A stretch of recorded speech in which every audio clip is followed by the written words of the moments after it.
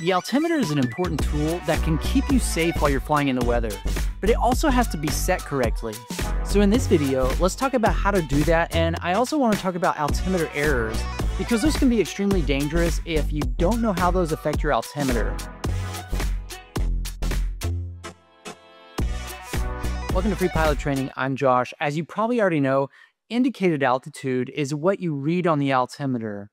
And when you dial in a specific air pressure into the Kolsman window of the altimeter gives you the height above that pressure setting. But what should we do if we don't know the altimeter setting? At smaller airports, it's not uncommon for the airport to not have an AWOS or an ASOS. And if it does, these things break down all the time, so you may not always know it. But as an instrument pilot, it's very important for you to use the right altimeter setting before takeoff.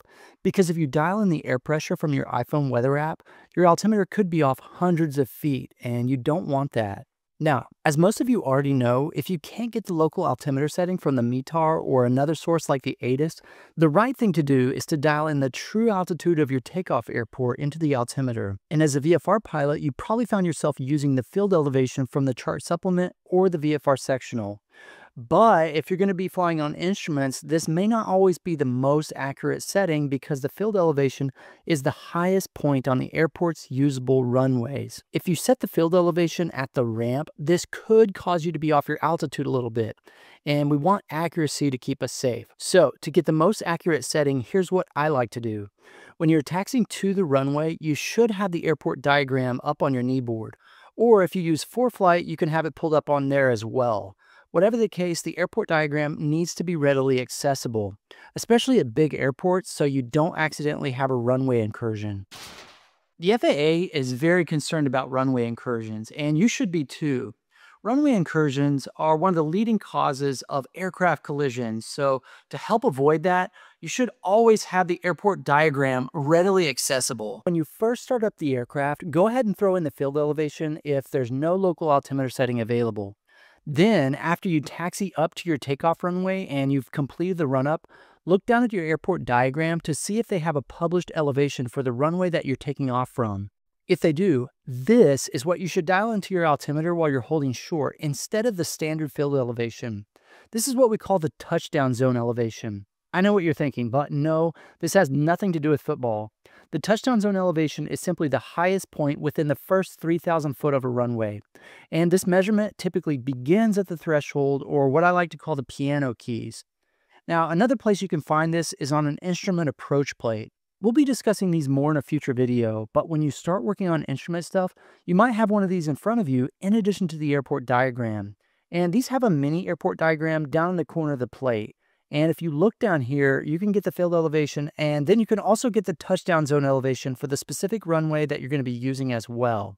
As you can see, this plate is for runway 18, and the field elevation is 266 feet, and the touchdown zone elevation is 259 feet. That's not a huge difference here in Little Rock, but there are some airfields where these differences can be pretty significant. Now, why in the world would we care about this? ATC is not going to vector you within 10 feet of an obstacle. Here in the US, they actually have what we call minimum vectoring altitudes, so they don't accidentally run you into something and kill you if your altimeter is off a tiny little bit.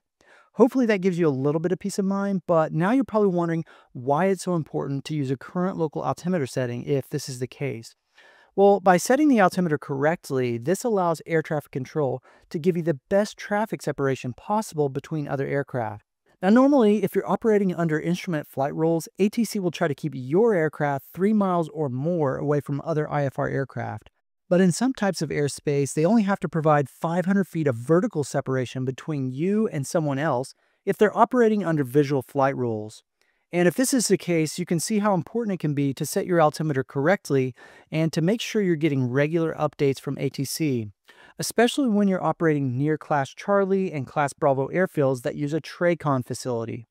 Now, anytime you're operating below 18,000 feet MSL, you should expect to get regular updates to your altimeter from ATC. But remember, if you fly above 18,000, you'll be in Class Alpha airspace. In this airspace, we typically operate at a flight level, which means we need to set our altimeter to 2992. Let's say Chicago Center told me this: Citation 2749 at Foxtrot, climb and maintain flight level 210. Climb and maintain flight level 210, citation 2749 Foxtrot. During the climb, you'd want to keep the current altimeter setting. And then once you reach 18,000 feet, then you would switch to 29902. In fact, some airplanes will alert you when you're passing 18,000 feet for this very reason. But you might not fly one of these airplanes for a while, so you'll just have to remember this at first. Keep in mind, this applies whether you're flying on IFR airways or not. So if you're flying direct to your destination, this is still going to apply to you. Then, when you descend below 18,000 feet, ATC will use your call sign and tell you which altimeter setting to use once you clear the class alpha. And this will give you the most accurate altitude to avoid terrain and obstacles. And it'll also give you separation from other airplanes if they need to vector you near other aircraft. Now, you might be wondering how to make sure your altimeter is accurate. According to FAR 91-411, the altimeter is required to be inspected by an approved mechanic every 24 calendar months. But let me ask you a question.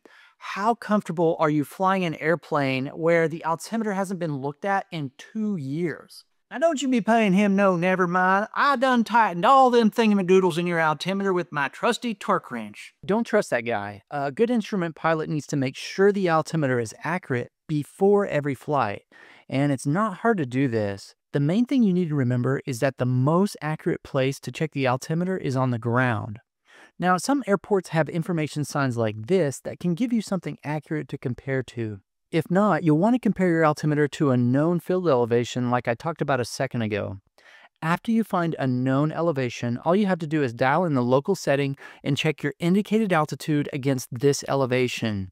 The indicated altitude should be within 75 feet of the actual field elevation. If it's not, you should take the aircraft to a maintenance facility to have them check it out and repair the altimeter if necessary. As far as I know, there's no regulation that tells us that we have to do this, but the AIM mentions it as a good practice in 7-2-3. Next, I want to discuss altimeter errors, and contrary to what you might think, the altimeter is not perfect, so you really need to know about these. Up until now, you may have thought that you were really bad at holding your altitude during straight and level flight, but now that you're working on your instrument rating, I'm going to let you in on a little secret. It's not all you.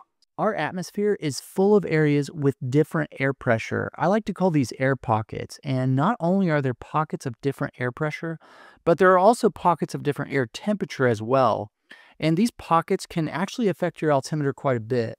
So it's not just you. Some of it can't be helped. And temperature is one of those things. For example, when air gets warmer, it expands and gets taller. And when air gets cooler, it shrinks back down and gets shorter. This means that if you climb and descend to follow the altimeter because you thought you were a bad pilot, you will actually be moving up and down slightly as you fly through these pockets of warmer and cooler air. In this situation, the aircraft true altitude is changing, while your indicated altitude is actually staying the same. This is why you may have heard me say that the altitude you read on this thing is your indicated altitude. If you had something to perfectly gauge your real true altitude, you'd probably be shocked at how good of a pilot you actually are. But I doubt it. Let's say that you're flying an indicated altitude of 4,000 feet, and you fly through a cold front where the air is cooler.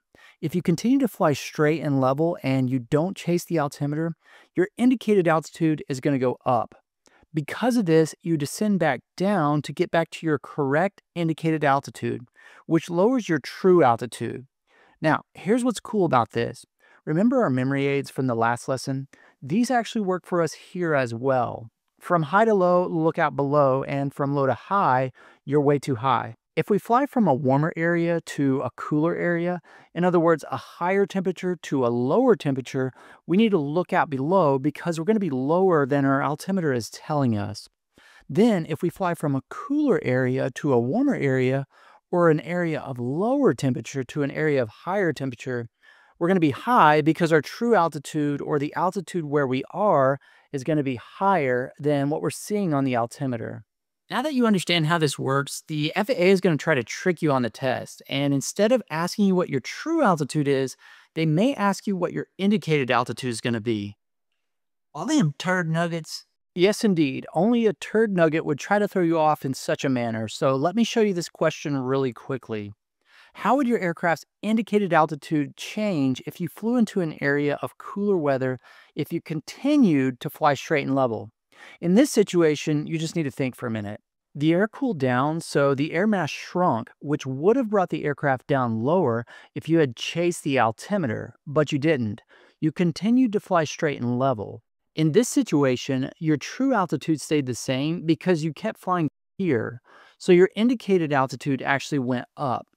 Remember, from high to low, I need to look out below because I'm lower than I think I am.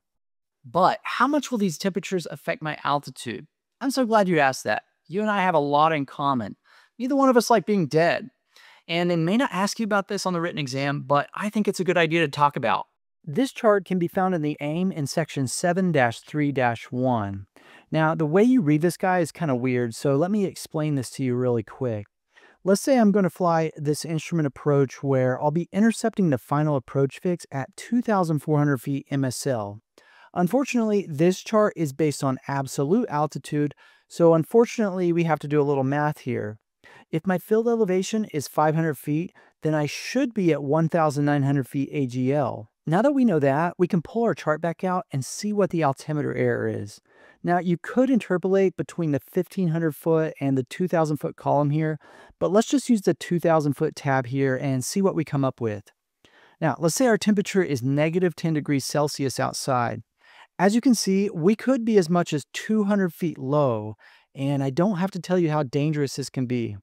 Keep in mind, the lower you get, the more accurate your altimeter gets, and a lot of altitudes that are created for IFR pilots are created with this in mind. But you should always keep this in the back of your mind in case you ever need it, because if you ever see a snowflake on an approach plate, you will need it. Now, one other thing that I think is worth mentioning is that because temperature affects the thickness of the air, it also affects your airspeed indicator. Anytime your true altitude changes because of these temperature changes, your airspeed indicator is also going to change because indicated airspeed gives you a pressure-corrected airspeed. If you want more information about this, I've got a whole video on this topic that I think you'll find kind of interesting. It's called Your Airspeed Indicator is Wrong on Purpose. That video isn't actually part of this ground course, but if you haven't already seen that video, you should definitely take a few minutes to watch it. It'll really help you understand this concept a lot better if you're a little bit fuzzy in that area. Hey, I want to thank you for joining me today on this IFR ground lesson. If you enjoyed it, please be sure to smash that like button for me.